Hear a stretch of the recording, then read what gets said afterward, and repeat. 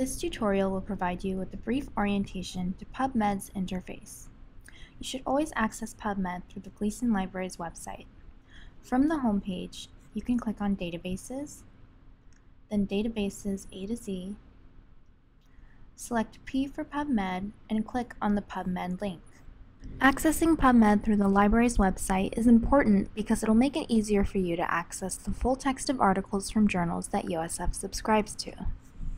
This is the PubMed homepage. There are a few different ways to search PubMed.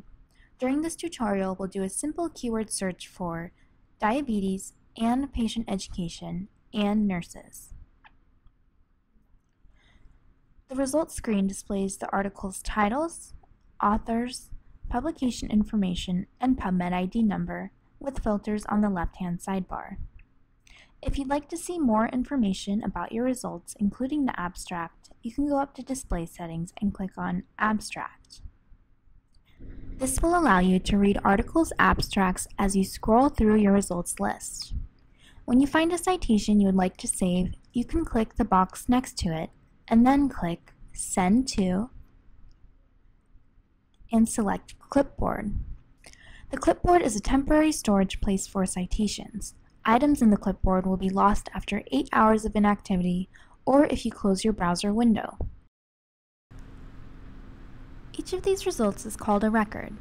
Let's take a look at a record in a little more detail. At the top, you see the article's publication information. To see the full, unabbreviated title of the journal, just hover over it with your mouse. Under that, you have the title of the article, the authors, and their affiliation. Below that, you have an abstract, and below that, the PubMed ID. The PubMed ID is a unique ID number for this article, which you can use to bring up this record in PubMed at any time.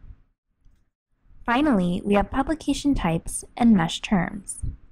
Publication types tells you this is a review, and mesh terms are essentially tags that have been applied to this article that tell you what the main themes are. For more information on mesh, watch the mesh tutorial. On the right side of the screen, you'll see similar articles. Similar articles are a great way to find related publications. Just above similar articles are icons that assist you in accessing the full text of the article. Generally, at least 2 icons are displayed: the icon from the publisher and USF's full text finder icon. You will want to use USF's full text finder icon to access the full text.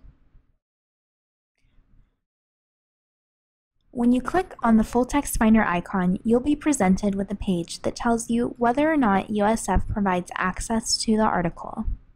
A link under the full text section means we do have a subscription, and clicking on this link will take you out of PubMed to another resource where you'll be able to find the PDF. Let's look at another example. If when you click on the full text finder link, you don't see the full text or full text search option on the page, try the available options. If none of the available options work, it is likely we don't have a subscription to the journal in which the article was published. If this is the case, your best bet for accessing the article is ordering it through Iliad, our interlibrary loan system. Thank you for watching this Introduction to PubMed tutorial.